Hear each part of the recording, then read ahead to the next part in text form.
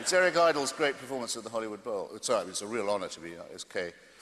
Oh, Immanuel Kant was a real pissant who was very seldom stable.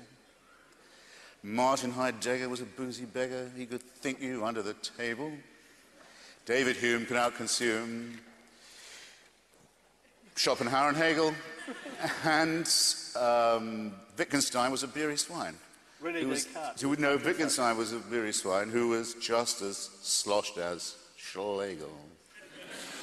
There's nothing Nietzsche couldn't teach about the raising of the wrist. Socrates himself was permanently pissed. John Stuart Mill, of his own free will, on half a pint of shandy, got spectacularly ill. But Plato, they say, could stick it away. Half a crate of whisky every day. Aristotle was a bugger for the bottle. Thomas Hobbes was a slave to his dram, and Rene Descartes was pissed as a fart. I drink, therefore I am.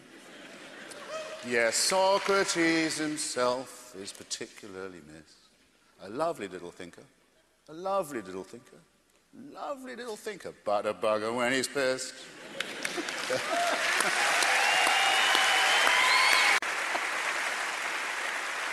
Yeah.